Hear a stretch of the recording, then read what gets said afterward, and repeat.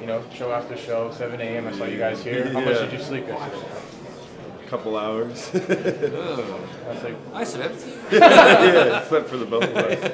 This is newest thing. Like you know, me and Virgil having a very strong icon. So I've been start to this project collaboration. I really want to making something like that animation stuff. If we have a chance, we want to make a much bigger thing. It's at the forefront of an idea, you know. In my own work, I'm super fascinated by advertising, especially television. So it's basically moving images. And that piece is an extension of our work here that you see behind us. You know, this icon that we're making, like melding together, we both find interesting.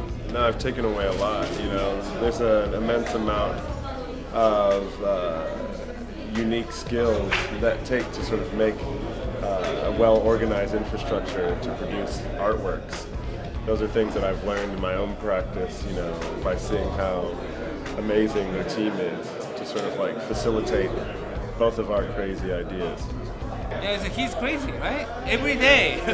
Off-white, Louis Vuitton today, right? Oh my God. Works in the iCalendar. To me, it's fundamentals, like make work and hopefully inspire a young generation to sort of continue the ethos, you know.